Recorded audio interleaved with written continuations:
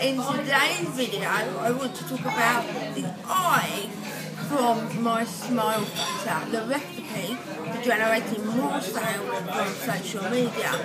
Now, the eye, by the way, hopefully you've watched S&M. Oh dear, Smile and Me. Go back and watch the last 2 days. I promise there's nothing naughty about it.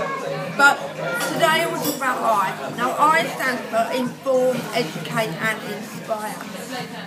And how you do this is with the content that you share. It's with the messages that you share. What content are you recording? Writing? Are you writing blogs? Are you recording videos like this?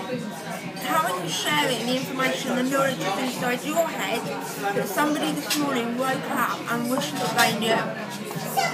Now the content doesn't have to be all yours. There should be some of your content. The steps to becoming a social expert, becoming recognised as expert online, is to build up your credibility, and you do that by sharing your own content. There's always a place for sharing other people's content, of course, but unless you are creating your own content, you will not be establishing yourself as an expert in your field. So today I want you to think about how and what content you can share. How are you going to do that? Are you going to write blogs?